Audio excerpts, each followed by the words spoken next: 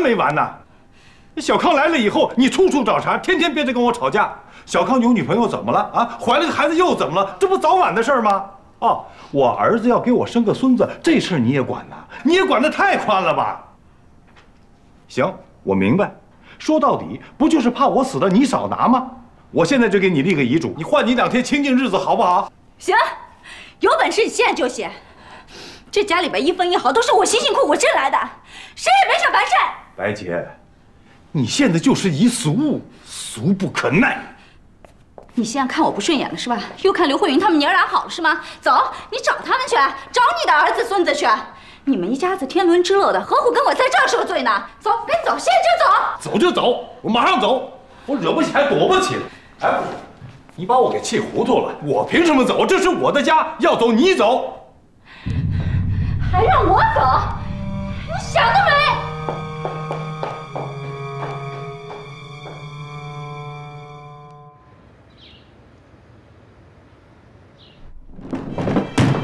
莫志远，你现在有孙子了，硬气了是吧？你找他们去，东西都给你收拾好了，走。我白姐，你想清楚了啊？咱们吵架归吵架，非要闹到分居吗？分居，离婚我都不怕。行，行，这话是你说的啊，你会后悔的。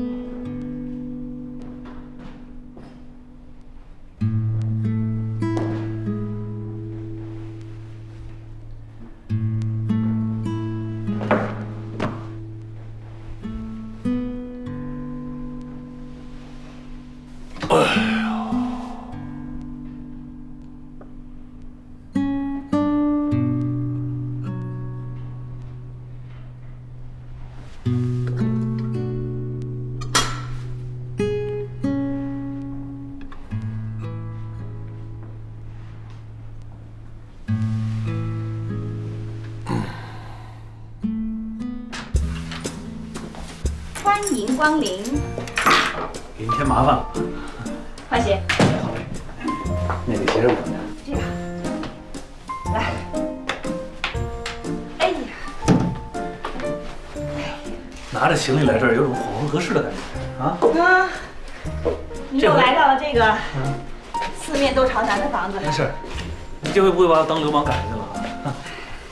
把包搁下吧，啊，背着怪沉的。衣服脱了。哎，是有点热。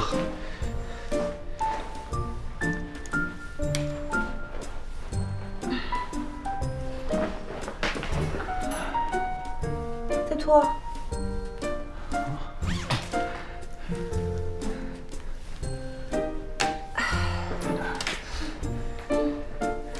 接着脱。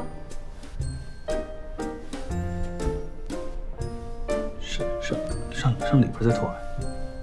干嘛上里头啊？洗个澡。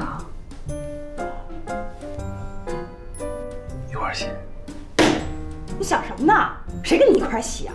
爱干净，进屋先洗个澡。嘿，啊，我看你。来。这浴巾你给我准备的？对呀，都是给你准备的。浴液也是你准备的？都是给你的。那我拿条那个。欢迎光临夜市寒舍。行了，挂包之后马上回来。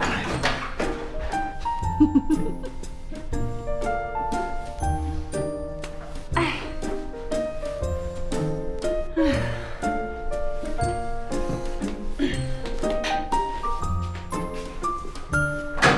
哎，那个一山，热水怎么开啊？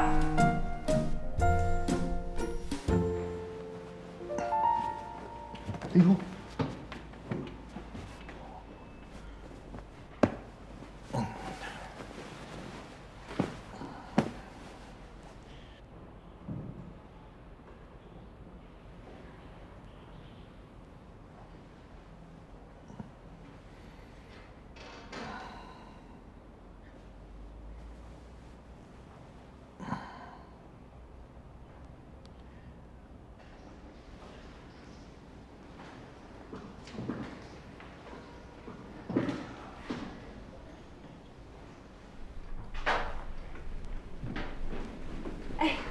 都洗完了。好。哎，把这给你铺好啊。我就睡这儿是吧？那你想睡哪儿啊？啊，我就是想睡这儿。来，把这给你铺上。哎，我自己来吧，我自己来。哎，你干嘛那么紧张？我这又不是看守所。啊？看守所哪有你这么漂亮的女管教？那人家还有心思改邪归正呢。反正我看你扭扭捏捏的，你是我男朋友，又不是寄人篱下的小白菜，你平时厚脸皮哪去了啊？脸皮在。睡吧。行嘞，哎，你这么早，要不咱俩看会儿电视聊会儿天？我困了。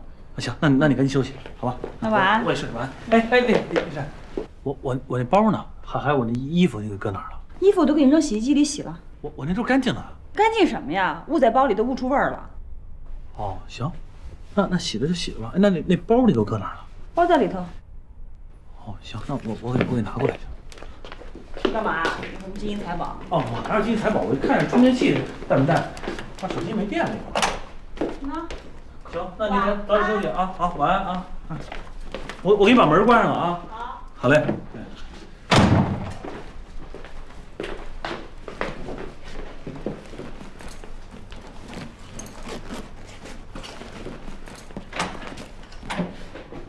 明天早上起床，我需要叫你吗？哦，不用，我自己上个闹钟就行了。行，那好吧。好嘞，晚安。晚安。哎。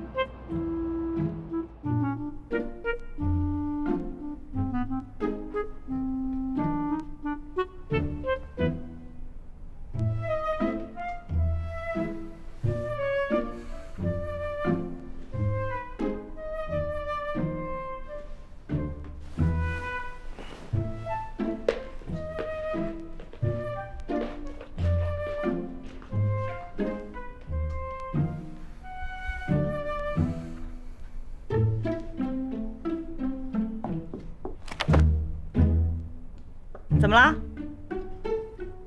哎，你还没睡呢？没有，有事儿吗？啊，我那个就有点对这床有点认生，睡不着。那个，要不然你进来一块聊聊天儿？啊，那合适吗？少废话，快进来吧。哎，好嘞。我马上啊。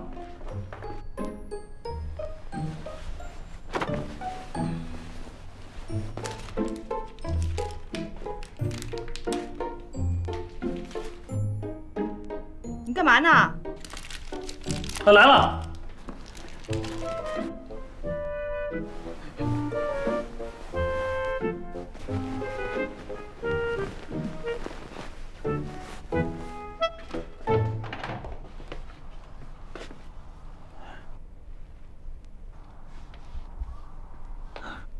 你怎么贼头贼脑的？啊？我也觉得我有点贼。你穿这衣服呢是吧？废话，你放心，我对色狼警惕性高着呢。是，你高什么呀？你这门都不锁。我跟你讲，我有梦游症，万一我要晚上那摸到你床上来，出了事儿，那算谁的？哼，算我的呀。你放心，我会对你负责的。哎呀，你真是条汉子。别杵那儿了，快过来坐着。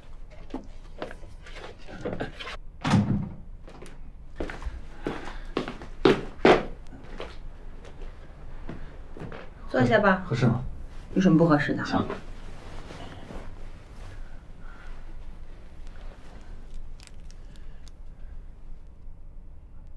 那个，你说，你为什么睡不着？是不是外面沙发太软了？啊，是有点软，我喜欢硬的，我小时候睡那木板床睡习惯了。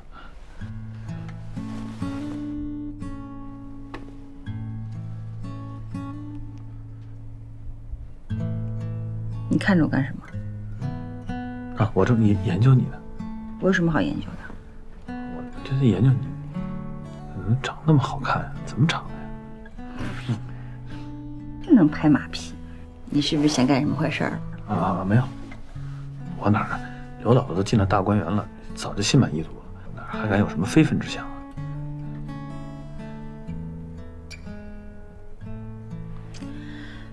躺下吧。啊，躺下。你别瞎想啊！我就是这样梗着脖子跟你说话不舒服。哦，行。又没让你钻进被窝里头。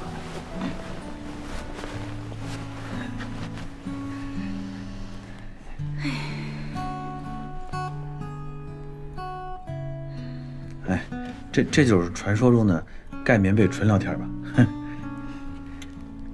我跟你说啊，只有是真正的革命友谊或者是闺蜜才能到达这种境界，真的。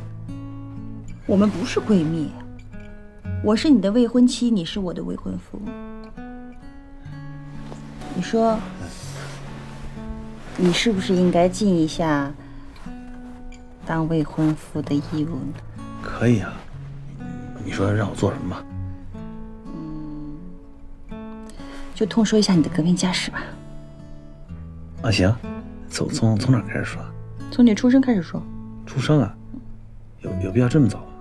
你好多事情我都不知道呢，我怎么能这么糊里糊涂嫁给你？说吧。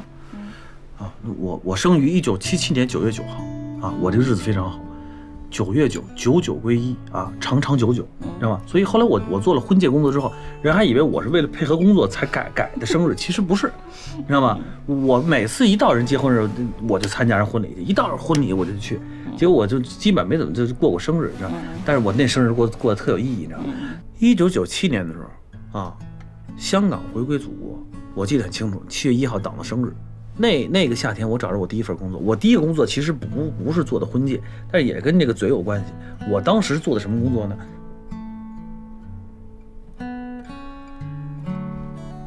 睡着了，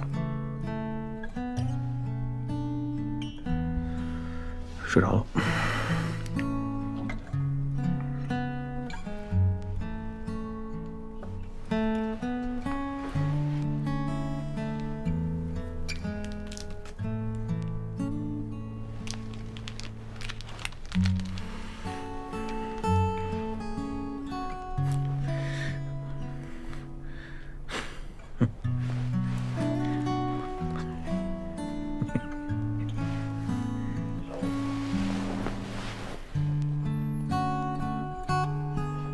是啊。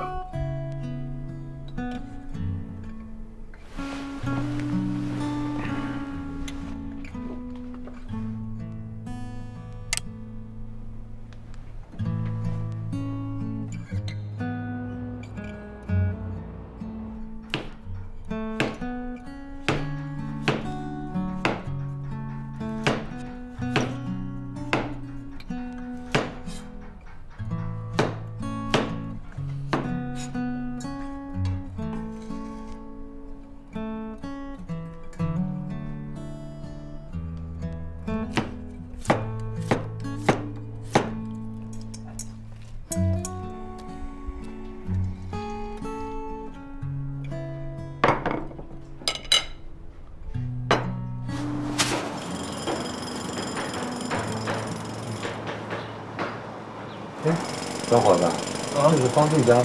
啊，是啊，人呢？他？啊，他在后边。哦，在后边。谢谢。宋工，你就等于是这儿都重新做那个承重是吧？那这两棵树你还给我包里边？层给您留着。啊，给我留里边，你别给我缩小了，缩小待会儿我不好看了这个。哎，我之前有一个恒温恒湿系统，那管子我都买好了，你别给我拆了。你要拆坏，你这得单算啊。回头你们看着啊，好吧？啊，好嘞。哎，小芳，你怎么跑这儿来了？哟，你这装修呢啊，叮叮咚咚的，这是什么？全北京地震合计震你家呀？哎，你怎么说话老这么损啊？哎，那宋工，那行，好吧，那外边已经开始弄了是吧？对，您的预算再给我减点。等我回头看看。行嘞，是吧？哎，谢谢啊，谢谢啊。我们先过来聊聊。好。装修呢？算吧，主要我那房梁坏了，这房顶得弄弄。哦，危房改造，就算是吧。你找我干什么呀？不是，那你现在不住这儿啊？不住。那依依住哪儿去了？他住你前妻那儿，怎么了？哦，那有人照顾就行。哎，不是，你们老惦记我妹干什么呀？不是我惦记呢，我们家小康不是对你妹挺上心的吗？是，我知道你们家莫小康是挺上心的。俩年轻人挺好的，情投意合的啊。这当大哥的就别拦着了。我没拦着呀，他们俩现在谈恋爱，我不反对。真的啊？哟，那太好了。那什么，那亲家，这等，你叫什么亲家？不是，按辈分讲，当然不该叫亲家了，是吧？但是依依不就是你从小带大的吗？长兄如父，你就是他的家长啊。要按这么论，咱拍亲家也在理儿啊。那，我现在先不跟你说辈分的事儿啊。我什么时候把我妹妹许给你们老莫家了？我是同意他们谈恋爱，我可没同意她嫁到你们家去。我家妹妹没那么随便的。再说我妹情况，估计你也知道，肚子现在有一小的。这莫小康是被我妹妹的孕激素迷得五迷三道的，等生完之后可不一定好得下去。生完了就更好了啊！这样，你要没时间带，我来带。我要不会带，让慧云带，是吧？不是那个，你这东西给你搁哪儿啊？搁这儿啊。因为方俊他还不知道孩子是我的，啊？他现在正满世界找正主呢。那个什么，我估计啊，你是担心我不能接受这个孩子。我今天向你表个态，不管这孩子是谁的，我这儿没问题。要是慧云不能接受，她的工作我来做。孩子是无辜的嘛，不管是谁的，生命最珍贵，是不是？我、慧云还有小康向你郑重承诺，以后这孩子生出来，我们一定待他好。你放心，不要有后顾之忧。还有啊，既然话都说这份上了，让这两个孩子赶紧把事办了得了，是吧？省得夜长梦多，也省得别人说闲话。再说了，上户口他不也方便吗？结婚的事先不着急啊，先让他们谈着恋爱再说。也行，听你的。咱今儿聊得不错啊，以前呢没交流过是吧？一见面总是掐，今儿咱聊得多好啊，是不是？这样吧，退一万步讲，就算咱俩不成亲家，交个朋友，啊？什么时候完工啊？啊？估计怎么也得个把月吧。啊，哎，你没事到我画室去玩玩吧。哎，行吧，好了啊，参观参观。好嘞。哟，硬板床啊，对，我床。哎，那什么，我以前插队就睡这个，不要了啊。对，我给换个软的，送给我吧。我这两天腰不太好，那什么，要不我买？别，我给你弄3轮给你拉走啊。哎，好，那谢谢了啊。没事。哎，好歹先弄个床啊。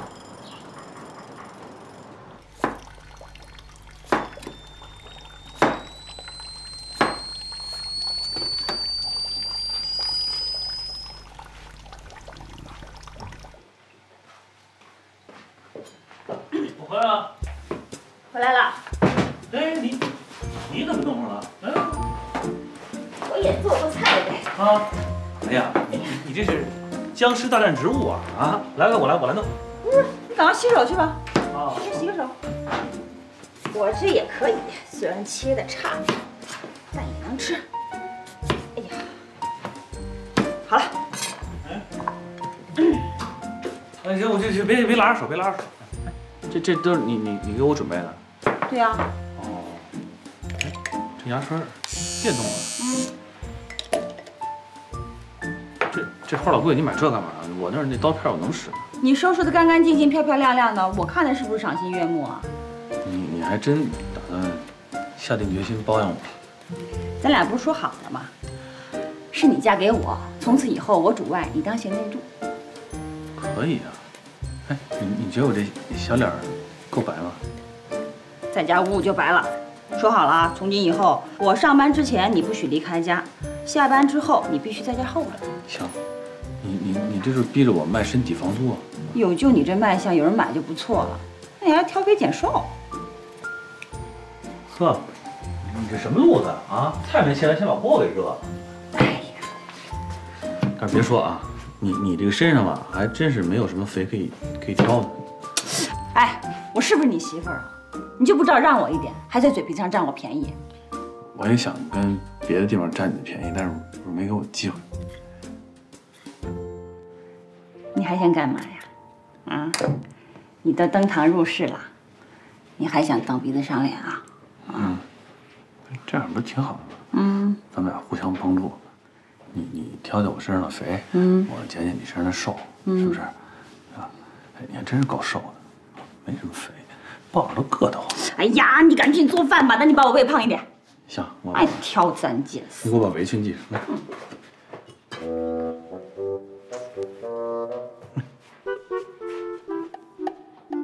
这萝卜你买的啊？这萝卜长得太逗了，啊，这雌雄同体啊，它啊！你想什么呢？耍流氓呢？这是。不是我流氓，它怎么长得这么流氓啊？那把它切了。这萝卜长得太逗了。切了。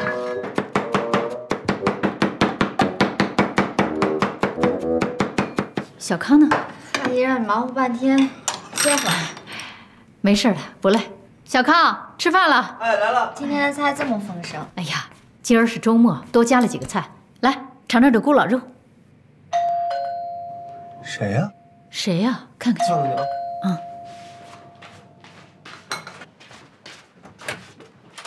小康，爸，你怎么上来的？正好有邻居上楼，我就给蹭上来了。汪叔叔，你来了。哎，你好，小依依。你怎么来了？啊，我是来看依依的。哎，拿着，我给依依买的。哎呦喂，这来得早不如来得巧啊！啊，正好是饭点儿啊。那什么，慧云，那个我这好几天没吃一顿正经饭了，真的，这天天叫外卖，吃的我都胃疼了。我爸，合着你是来蹭饭的？嘿，我怎么是来蹭饭的呀？我是来看依依的。哎，你看这个依依能吃吗？谢谢啊，莫叔叔，让你破费了。不客气。来来，吃肉吃。哎呦，谢谢依依啊。爸，这都是孕前吃的，依依已经用不上了。是吗？啊，我买错了。我哪懂啊？都是早给我拿的啊！买错我明天再去换啊！不用买，直接变现吧。变现没问题，变现，只要依依需要啊，没问题。你怎么认识依依的？你们原来见过？哦，嗨，她不是你那干闺女吗？这是你家人，我怎么能不认识是吧？谁跟你是一家人呢？脸皮真厚，一点不把自己当外人。哎呦，尖椒小炒肉，那就是我的最爱啊！以前呢我就爱吃这口啊，你妈那会儿给我做的，真的。依依，来吃啊！嘿，你别不吃啊你得吃，知道吗？哎，多吃点，多吃点，对，然后多吃啊！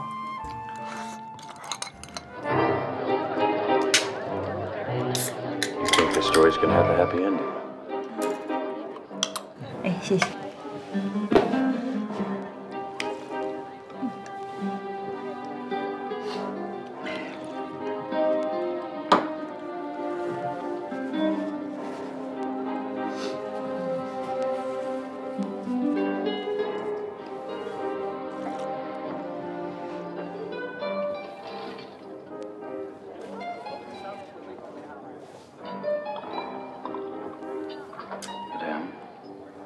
多帅！你干嘛呢？看什么呢？哦，没有。我就这思考一个问题啊。你说你这腿搁在我这儿吧，我要不关注它吧，好像显得有点矫情。我要太关注它，是不是又显得有点龌龊？那这样是不是既不矫情又不龌龊了？行。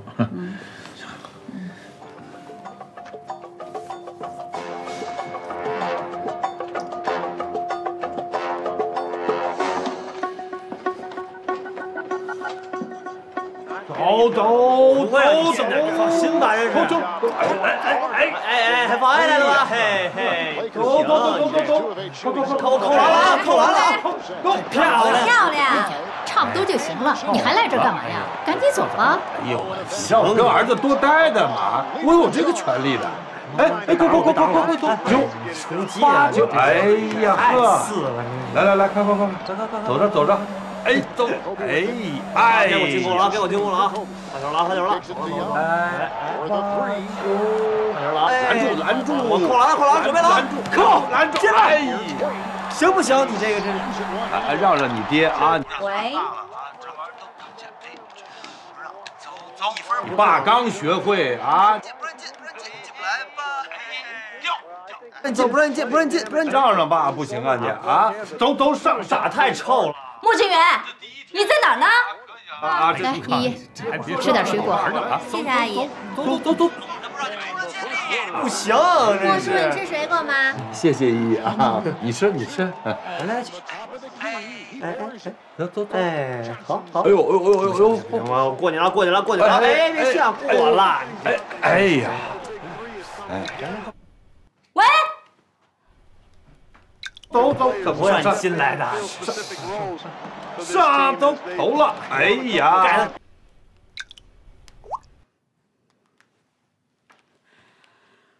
来着，儿子，你就不让你爹啊？你就好，哎，来，难道能欺负你一次是不是？哎，喂，走，你的电话。啊，暂停等你一会儿啊。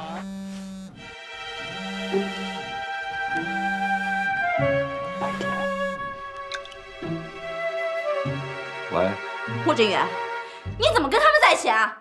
我跟谁在一起呀？我这一个人在画室呢。骗谁呢？明天早上10点，家门口咖啡厅见。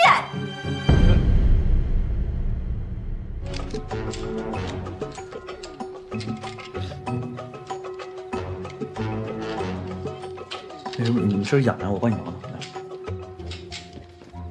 不痒，啊！我要不给你弄个毛巾给你盖上点。你是担心我腿冷呢，还是觉得我的腿碍事儿？哦，都不是。啊，我是有点担心你冷。你现在年轻时候不觉得，将来上了岁数，它容易老寒腿。当然，你这个也不是碍事儿啊，就是你这白花花大腿老在我这蹭来蹭去的，你就不怕我把持不住我自己吗？行了，我赶快拿下来吧，要不然显得多轻浮。不，我不是那意思。哎呦，我真不是，你搁这儿。不搁了。那行吧。哎，你知道这个跟家看电影和跟电影院看电影最大的区别在哪儿吗？什么区别啊？就是光线不一样，电影院里是黑的，这是亮的。你知道吗？我之前给人介绍对象，为什么经常安排你还有啊？到电影院去，就因为他黑的时候，他怎么着他都不觉得别扭，所以你看你腿刚才搁这儿是因为亮，我才觉得有一点那什么。你把灯关了呗。行。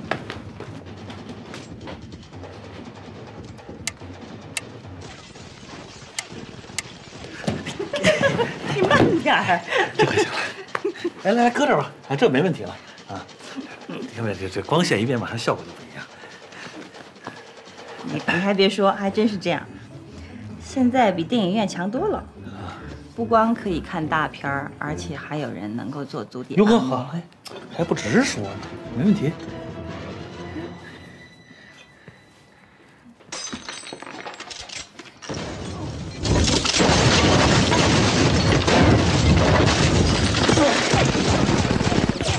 这片可以啊，这爱情动作片这是。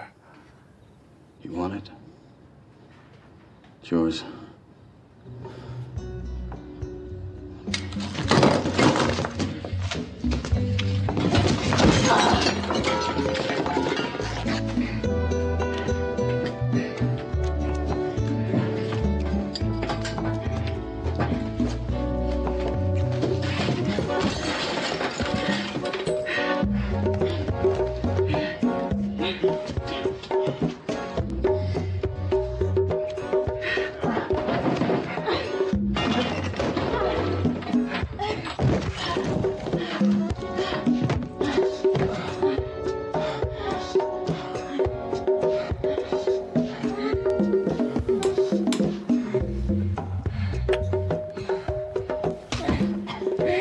你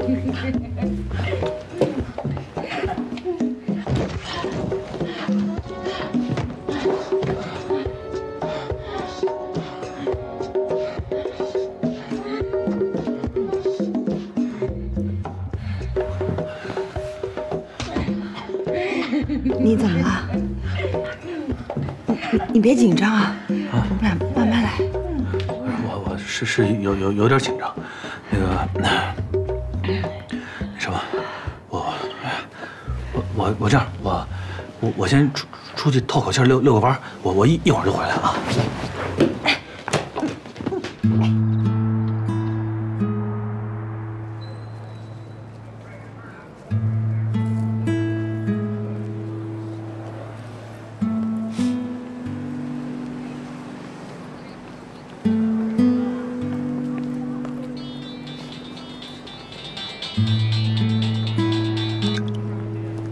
喂，喂，小芳啊，我老莫啊，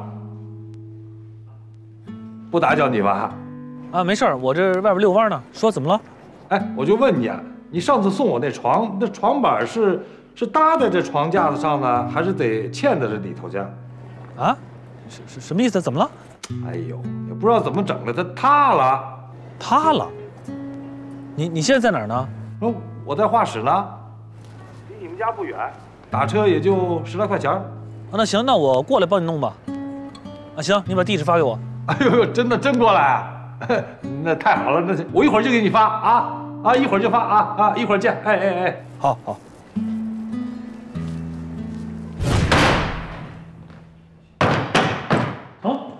啊，这结不结实啊？别再塌了，我这老腰可经不起折腾啊。只要你不影响干坏事，就塌不了啊。干坏事儿，我倒想着跟谁呀？哎呀，想不到你莫正人也有今天呀！啊，独守空房，还睡一工棚里边。这是什么叫工棚啊？对你们体力劳动者来说，这是工棚；对我们艺术家，这叫画室。都一样嘛，都干活的地方嘛。嘿，我们体力劳动者也不至于睡工棚里边。你这会儿甭狂了，有本回家睡席梦思去。行，你说的也对，人呐，其实就那么回事儿。说穿了。你是谁？你从哪儿来到哪儿去，是吧？一场游戏一场梦，游戏结束，梦醒时分，最后呢，落了个白茫茫大地真干净。行，说的不错，那我走了啊！哎，别走啊你！干什么呀？这么晚了，你还有事儿吗？不是，你留下来陪我喝2杯。我晚上不爱喝酒。哎，没什么菜啊，没事。没想到啊，咱俩还能坐一块喝酒。怎么着？觉得我们劳动人民够不了你们艺术家？敏感了啊！你这人心太重。哎，我发现了，虽然表面上你能说会道的啊，这骨子里边挺自卑啊。哎，是我承认，艺术家呢有时候是有点势利眼啊，但我是个例外，真的，我从来就不把人分成3、6、9等。说白了，我就是拿着画笔在画布上干体力活的，跟体力劳动者没什么两样。我告诉你，年轻的时候我就坚信人生而平等，我是卢梭的忠实信徒。是，什么梭？卢梭。行，这说你也不懂。你这还是瞧不上我们劳动人民？真的不是瞧不上，我一直视自由和平等为艺术家生命。行，您甭说了。你这是一直上课，我哪听得懂？这样，那我问你，您刚才的意思是不是就是说人其实本来人就是一样的？本质上来说是这样的，赤条条来，赤条条走，挥一挥衣袖，什么都带不走。那您给分析分析，那如果这一男一女啊，俩人在一块谈恋爱过日子，是不是他无所谓什么谁强谁弱，也是一样的？那就复杂一些了。你比方说，这样吧，你就说我和刘慧云是吧？一开，不说我了，就说这个陈世美啊。嘿，您那把自己定位的挺准确啊。嘿，这你这时刻不忘了损我，说你到底听不听？我听，您说。就说这个陈世美和秦香莲是吧？这俩一开头呢是平等的。是吧？一个是穷书生，一个是良家妇女，是吧？男欢女爱，夫唱妇随。可是唱着唱着，这陈世美不就唱成状元了吗？啊，这小伙儿是吧？状元郎啊，又帅又有才华，身边还一公主深爱着他啊。可秦香莲呢，在家带孩子、洗衣做饭是吧？也不捯饬了是吧？也不读书不看报了，也不与时俱进了。你这让陈世美怎么办呀？所以他移情别恋，那是情理之中的。可是照你这么说，那陈世美他还不该被杀了？哎呦，他杀不是因为他背叛了秦香莲，那是因为骗了皇上，犯了死罪。那所以那最后还是公主比秦香莲牛呗？那还是不平等啊？是啊，嘿，我这说了半天，你听什么呢？当然是不平等的了。不这么说啊，这陈世美不是考上状元了吗？要是他考上状元之后，哎，这秦香莲的爸爸嘣儿给提拔成皇上了，那秦香莲不就公主了吗？是这俩人不就门当户对了吗？合着这秦香莲还是不如公主。理论上讲，人与人生而平等，但现实是残酷的。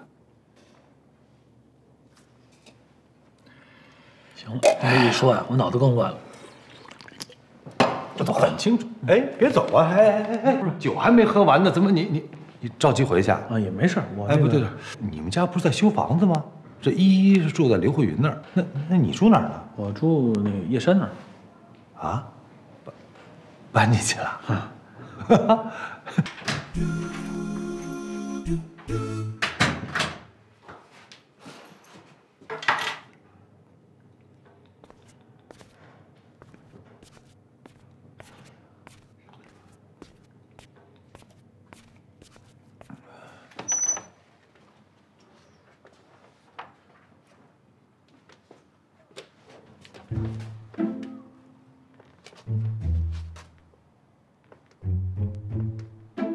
叶山，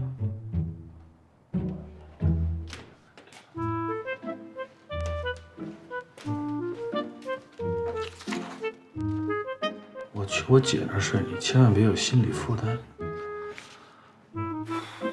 这下负担可大了。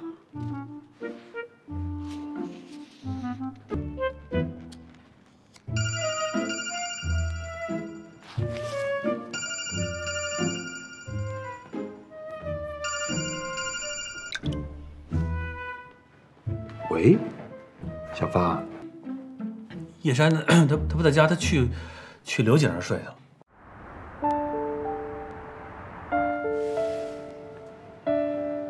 拿回去看看，同意的话就签了吧。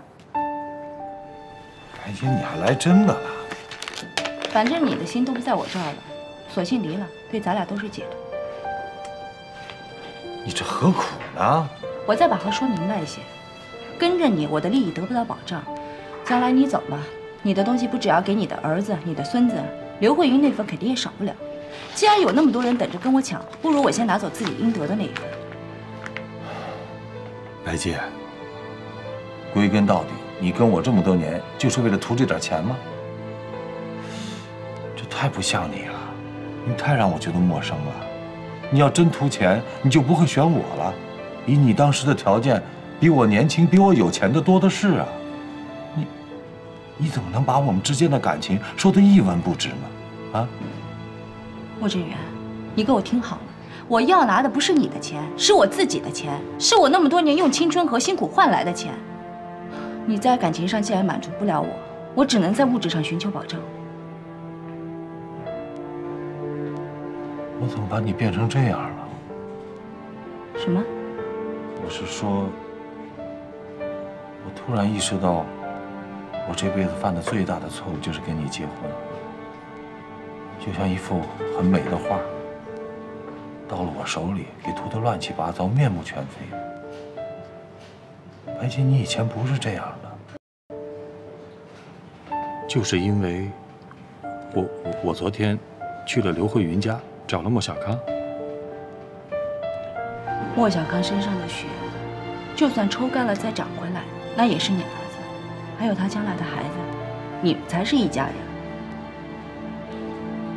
前几年，我老防着你，防着刘慧云，防着其他女人，以为你到这岁数了，终于能踏实了，可又得防着你儿子、你儿媳，还得防着你孙子。这种日子我简直看不到头。可能这就叫报应吧。谁叫我当年破坏别人家庭呢？活该我一辈子担惊受怕。可我现在撑不住了，我想退出。要是你还念这点夫妻之情，你就成全我。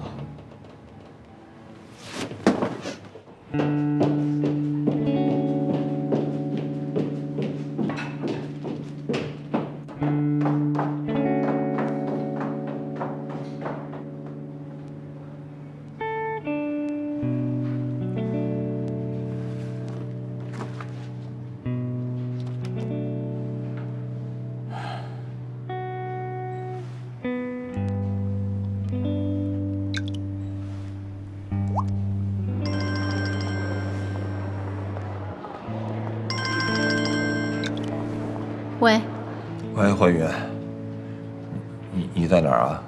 上班呢。你能过来一下吗？我心脏有点不舒服。怎么了？没事吧？白洁要跟我离婚。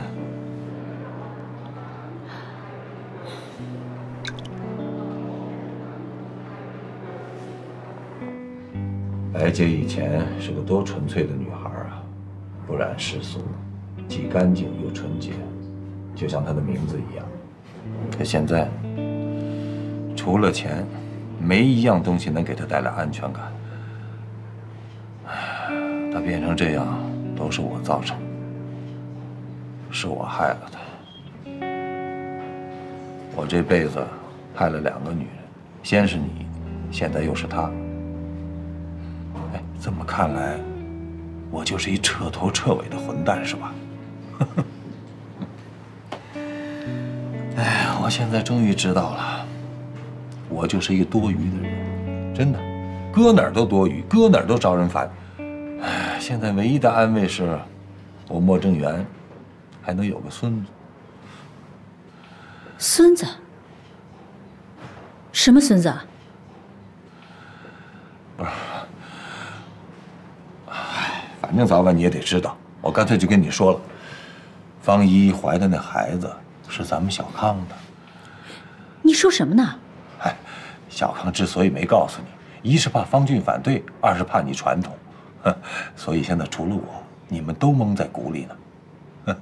哎，慧云，我正想跟你商量呢，要不咱们干脆成全了他们啊，让他们赶紧领证，办婚礼需要多少钱我来出，怎么样？你有妄想症吧？啊？那孩子是方依依跟她前夫的，第一次孕检还是我陪她去的，根本就没有康康什么事儿。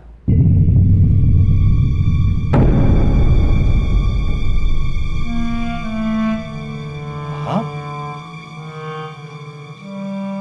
不是，方依依有前夫？她是离婚以后2个多月才发现怀孕的，那时候她跟康康才刚认识，你不知道啊？合着小康一直都在骗你。怎么可能呢？你是开什么玩笑啊？这是？你不信是不是？那我陪你去，咱们当面问清楚，行吗？你确定那孩子不是小康的？100%确定？当然，这件事情我从头到尾都知道。还有一件事情我没告诉你。什么事儿？方依依有病，即便是她跟小康好上了，他们也不可能再怀上自己的孩子，你也不可能再抱上自己的孙子。为什么？不是，到底怎么回事啊？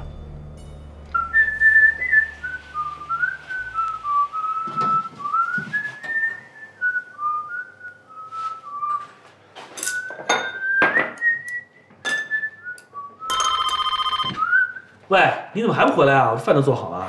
是小芳吗？哎呦哎呦，阿姨，这么晚了，你还在呀？哦，那个我叶珊呢？啊，他今儿加班。小芳，你是不是跟叶珊住一起了？没有，阿姨，我是那个我们家那房子，您也去过老房子，前一段那房梁出点问题，是危房得修一下，所以我就叶珊让我在这暂时住2天。那可不行啊，这跟结婚有什么两样啊？我走之前，你可答应我了，说这事儿得慢慢来。你不想占叶珊的便宜，合着我一走，你们就住一块儿了？没有，阿姨，我真没想占她便宜，我确实就是。我知道，你对叶珊有感情，可是你们现在这样，让我们在外地怎么放心得下呀？再说了，未婚同居，说出去也不好听啊。都30好几的人了，你可不能乱来啊！本来呀，我跟你叔叔打算11长假到北京去旅游的，可是现在我们怎么去啊？去了以后，我们是不是就得住旅馆了？阿姨，那个您误会了，我没跟他同居，没在这儿打算常住。我真的就是那房子这几天弄好了，暂住一下。我正好本来明天就要搬回去了，您随时来没问题。我就正好今儿帮叶珊做个饭啊，您放心，我明天就走。真的吗？那好，再见。阿姨再见。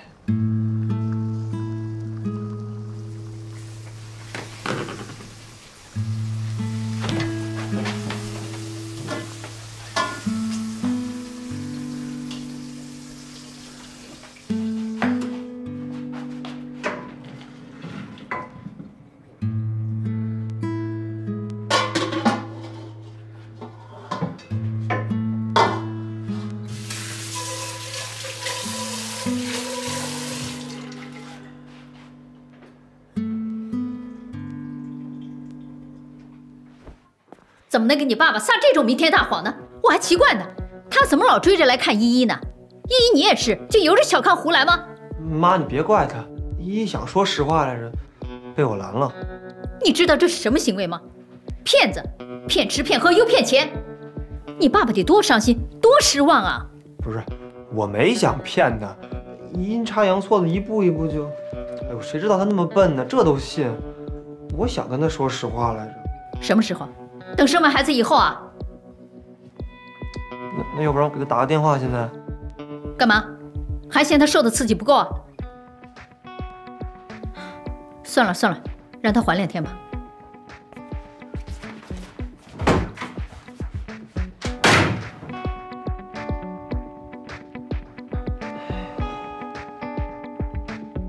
我跟你说什么来着？早晚得露馅儿。现在可好了，你爸非但看不上我孩子了，连我都看不上啦。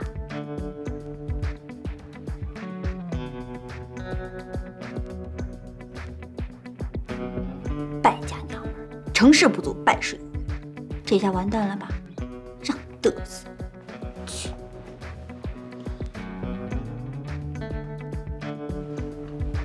明天给你爸道歉，听见了吗？知道了。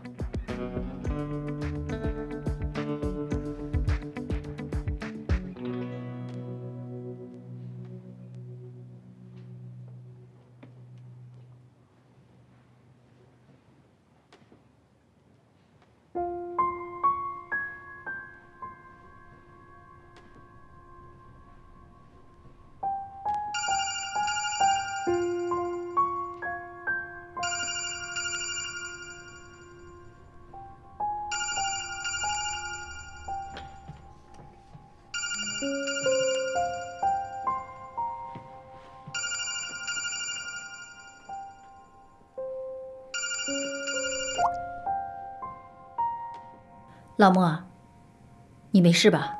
我已经训过康康了，孩子知道错了。喂，老莫，你在听吗？要不让康康明天过去一趟，你们父子俩好好聊聊。喂，老莫。喂。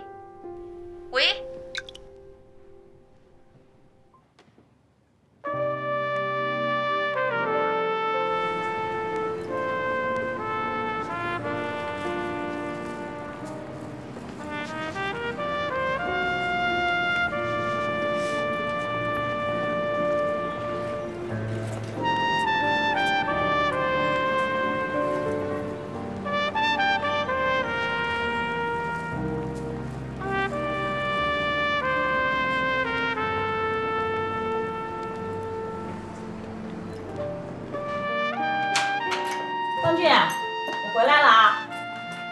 哎呀，今天可毒死我了！哎呀，都饿坏了。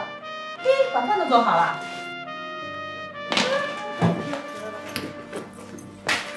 做了这么多好吃的。方俊，嘿，没在家啊。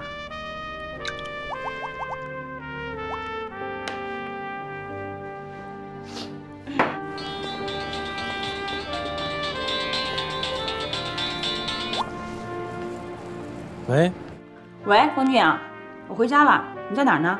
啊，我看你没回来，我就在外边溜溜弯。饭我做好，你先吃呗。嗯，没什么事吧？那你赶快回来啊。啊，行啊。好，拜拜。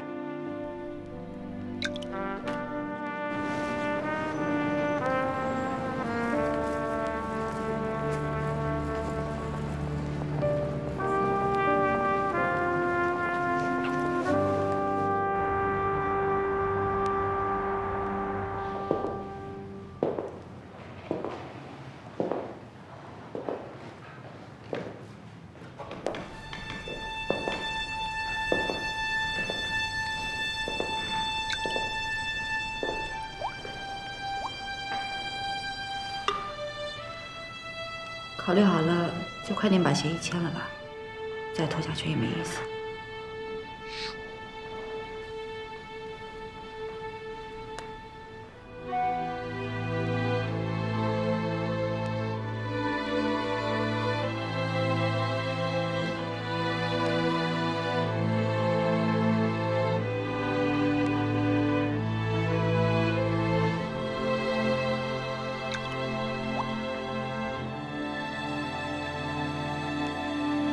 考虑好了，就快点把协议签了吧，再拖下去也没意思。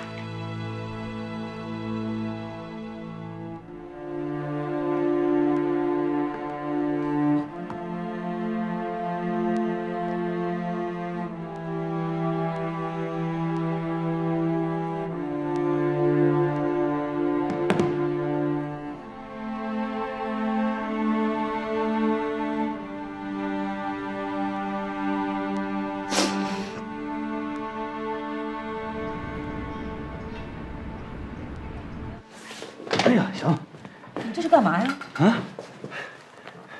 我没跟你说，我今儿在单位才知道，我们单位合着有福利，这员工有福利宿舍的。哎呦，你说我们公司待遇太好了，每个员工只要是员工都有一间宿舍，而且就在一特好的一高级小区里边，好像4居室还是3居室，2个人一房间，带独立的卫生间的。你说我怎么早不问呢？你要早知道，你早就搬走了是吧？啊，不是。方俊啊，你干嘛呢？你当我这是宾馆啊？想来就来，想走就走，也不跟我打个招呼，你尊不尊重我呀？你是不是心里又动什么鬼心眼了？没有。还是又什么心照不过去了，心里又矫情了？真没有。真没有？这真。行，那我给你分析一下啊。其实有那么一点点，是怎么回事呢？是我觉得你看咱俩从恋爱开始吧，真的磨合的真挺好的。我觉得这里就有那么点小问题。什么问题？你看咱俩现在每天啊上班下班，然后回来一块摘菜啊做饭看电视嗑瓜子吃零食喝可乐打瞌睡，你这提前过居家日子了，是不是？这进入早衰期了。我觉得挺好的呀。你现在是觉得挺好，可是将来你现在看我挺新鲜的，你看我胖乎乎的是吧？人见人爱，冬暖夏凉，你肯定觉得挺好。老吃猪肉它也腻得慌，时间一长了之后，你这觉得我像二师兄了，但是你啪一脚给我踹出去了，你是不是？我觉得是这样啊，我挺好一小伙子，是吧？我正经八百谈恋爱，没谈过2回，你算我最正经的一个。我是觉得你尊重一下我想那个享受爱情那种权利。再说你说咱俩这么早就同居在一块儿，当然不是他们那种同居啊，咱们那个，但是我觉得还是破坏咱们未来新的那个婚姻的那种神秘感。你真的是这么想的？行了，我跟你说实话吧，亲爱的，我是有点小市民。我今儿一听公司说那个有一个福利分房，这个不是分房啊，就是宿舍啊，有这么一宿舍，我就觉得说，哟，这便宜我不占有点吃亏了。我真的我这是有便宜不占，我吃不下饭去。而且我也不是真的打算说从你这搬出去了，说不在这待着了，我只是说临时的在那儿先把那地儿给占上，我占个床铺，你知道吗？那你占一个床铺，你带这么多行李走啊？那我要不把东西都带过去，人家别的同事看我说方俊你什么意思啊？你来占床铺，你一看就是来占床铺的。你怎么东西都不带了？我得做的像样点。我讲是这样啊，这茅坑我使不使，我拉不拉，那是之后的事儿。我先把它占上。我这样，万一你说北京有塞车，你这在东北，我们公司在西北，我取件送件多麻烦。万一我有时候送件送的晚，我就在那忍一宿，是吧？我早晨我要是那个什么要赶着早，我就在那提前在那住了，你这样还方便呢。我真没别的意思，你相信我，行不行？反正我听着还是有点问题。为什么呀？你说话一多，我就感觉你在撒谎。那我都说的嘴皮有点累了，那我就别说了。我总结就是很简单的一句话，就是我就是想占人小便宜。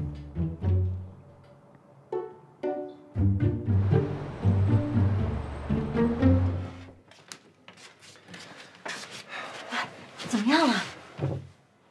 我爸一天都没接我妈电话，他这无声无息的，你说该不会是暴风雨前的宁静吧？你甭说暴风雨了，你就是天打雷劈也得给我出去接着去。要不我给他打个电话？那我怎么说呀？哎，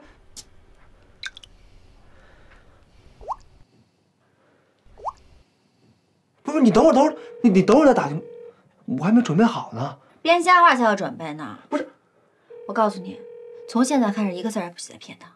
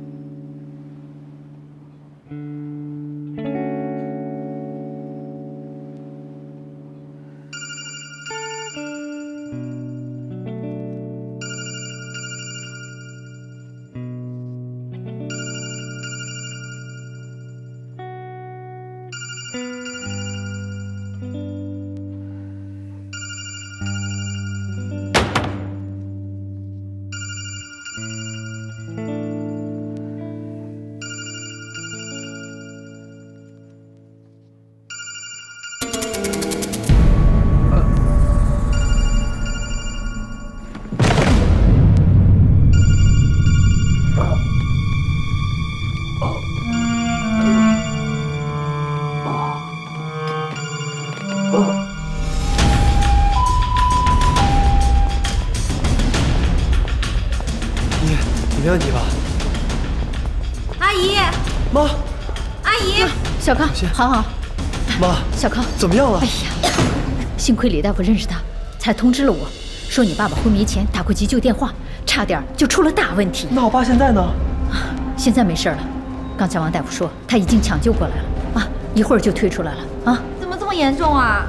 我的错，我不应该骗我爸。你呀，真是没脑子，干出这种糊涂的事儿来。你们都别着急了啊！哎，爸，老莫，爸，你没事吧？老莫，一时半会儿死不了。病人需要静养，推病房去吧。让，小心啊！您慢点，哎，慢点。怎么样？冠心病发作，得快送到及时，不然真要出危险了。是不是没事了？暂时缓解。我问过病人，他之前就有过心绞痛的症状，而且不止一次。家属没有注意吗？那现在呢？先用药物治疗，缓解症状，但长久看要放支架，严重的要做搭桥手术。什么？还要手术？先办个住院手续，再进一步检查一下。这一天啊，要好好照顾他，不要下地，要安心静养。好，王大夫，真给你添麻烦了啊，王大夫，谢谢啊。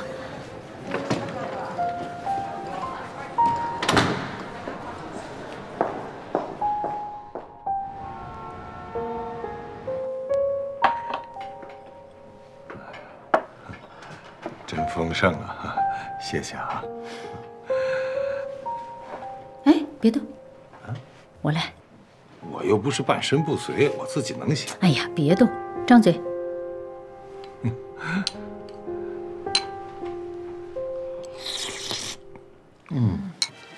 来。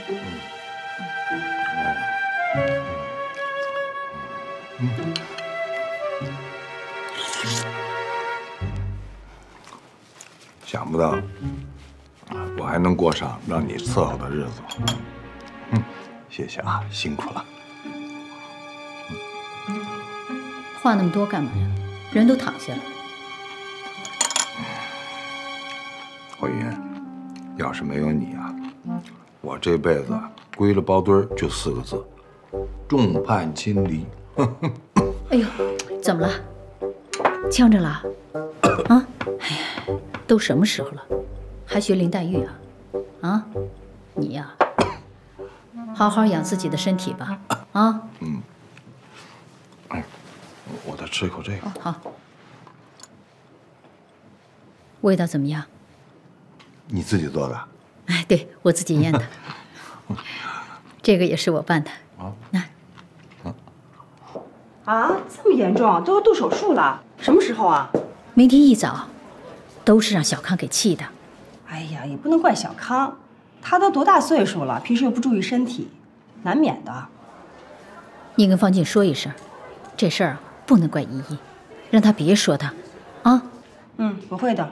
哦，对了，姐，方俊从我这儿搬出去了，他说他们公司有宿舍。啊？这快递公司的待遇可真够好的，我们医院还没有宿舍呢。那没事儿，我就挂了啊啊！对呀。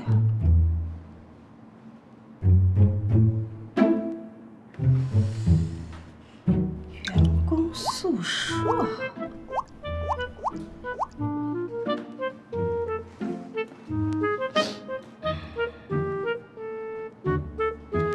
你好，中通快递是吧？啊，是这样的，我想问一下，你们的员工宿舍在哪里呀？不是说你们有员工宿舍吗？你确定没有？哦，好的好的，那谢谢你啊，哎，再见。好个方俊，竟然敢骗我！不想在我这儿住就说话呀，还骗我，胆子不小啊！接电话，接电话。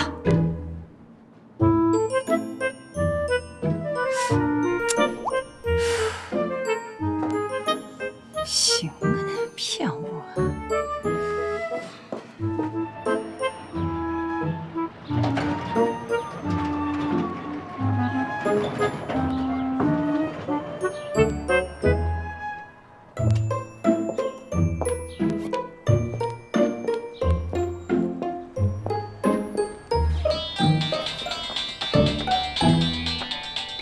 喂，你怎么不接我电话呀？啊，我那什么，我今儿那个没听见。你在哪儿呢？我到宿舍了，正准备洗个澡，卸掉一身疲惫，跟朋友们一块儿出去搓一顿。你们去哪儿吃啊？你不带上我吗？啊？不是，不太方便啊。今儿都是公司男同事一块儿聚会，我们都说好了不带家属的。哦，那你那有 WiFi 吗？我想跟你视频。啊 ？WiFi 啊？你等会儿，我问一下啊。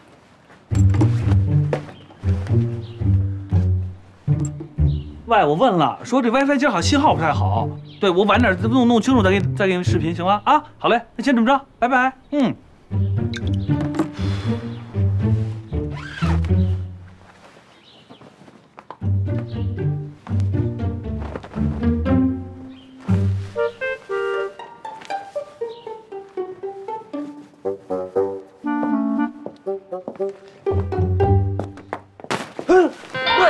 在我这儿说的天花乱坠的，就是为了骗我故意搬出来，是不是啊？你有意思没意思？为这一破房子没完没了，你干嘛呢你？不是你听我解释一下，解释什么解释什么？还说什么距离产生美，什么单位福利好？我看压根儿你就是怕别人指着你脊梁骨说你吃软饭。你别忘了，是谁跪在地上向我求婚，让我娶她来着？还说什么自己牙口不好了，不怕吃软饭，是不是你说的？我是不介意吃软饭，这不是吃上以后觉得稍微有点粘牙，有点堵嗓子眼吗？我是说，咱俩你看都挺认真的，这都奔着结婚去，这事儿不能太草率，不是？你的意思说我草率是不是啊？我不是说你草率，我说，你那什么，我跟你说啊，我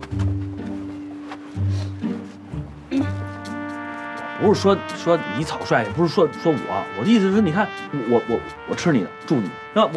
我在这还挺享受的，我心安理得，我得编一堆堂而皇之的理由。我这房子这1个来月就弄好了，这天也不是特别冷，我在这跟户外露营似的，还像小时候那挺好玩的呀。你说咱俩该谈恋爱还谈恋爱，该什么关系还什么关系，这都不受影响啊。哥，你说我现在这条件就这样，我俩脚上都是泥，你让我把泥甩干净行不行啊？我要跟你说我不在乎呢。我不是有点在乎吗？那你告诉我，你到底愿不愿意跟我结婚？我愿意，100%愿意，但是什么？但是你看我的条件就确实有点差，你让我准备准备，我年不出溜不言不语把你娶回家去，将来我怎么跟你爸你妈说呀？我怎么见老丈人老丈母娘啊？那你让我等多少时间啊？你要是一辈子达不到你的标准，我等你一辈子吗？方俊，做人是要有信心的，我对你有信心。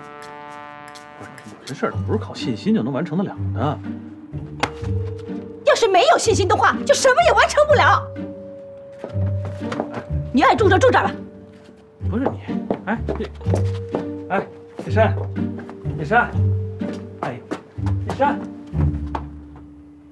哎呦，瞧你们俩啊，耷拉着个脸那么沉重，又不是来遗体告别的。你瞎说什么呢？小康，你爸爸明天手术了，你不是有话要说吗？爸。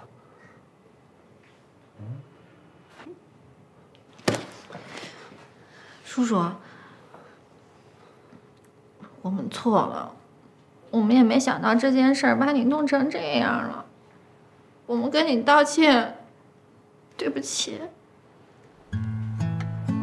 哎，没事儿。哎呦，你原谅我们吧。哎呀，行了，好了，我们真不是有意的，请你们俩来，不是听你们来道歉的。小康，如果你爸明天从手术室出不来，你们俩一定要好好的。这孩子嘛，不管是谁的，你都要带依依好，知道吗？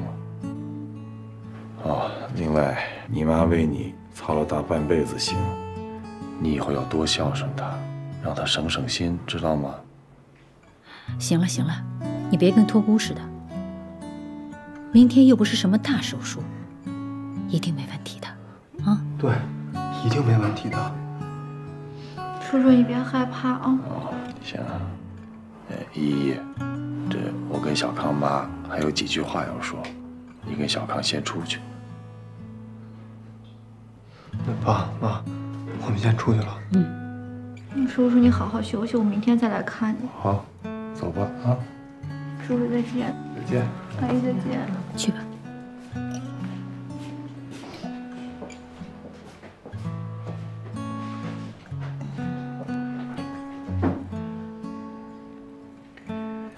哎呀，白洁一直都没来过吗？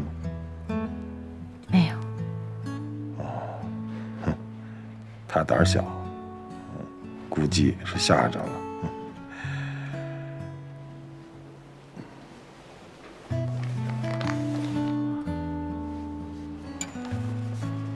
拿着，这2天我抽空写的，就算是遗书吧。你这是干什么呀？你听我说，明天的手术要是成功了，我平安无事，你就把它还给我，也别看了。要是明天我出来的时候，蒙着个白布单出来了，哼，你就看看。你瞎说什么呀？一定没问题的。我是说万一嘛，万一我明天从手术台上下不来了，我还希望你能原谅我。这是我的心病，我这一辈子唯一伤害过的人就是你。我走了以后，我希望你能从心里真正的原谅我，行吗？没什么原谅不原谅的。一切都过去了。以后，小康和依依就托付给你了。哦，对，还有那个姓梁的，我打听过了，人不错，很善良，也很厚道。只要他真心对你好，你就跟他一起过吧。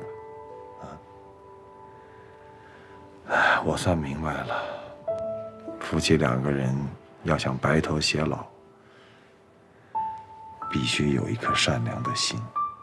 只有善良，才能让两个人一直走到生命的尽头。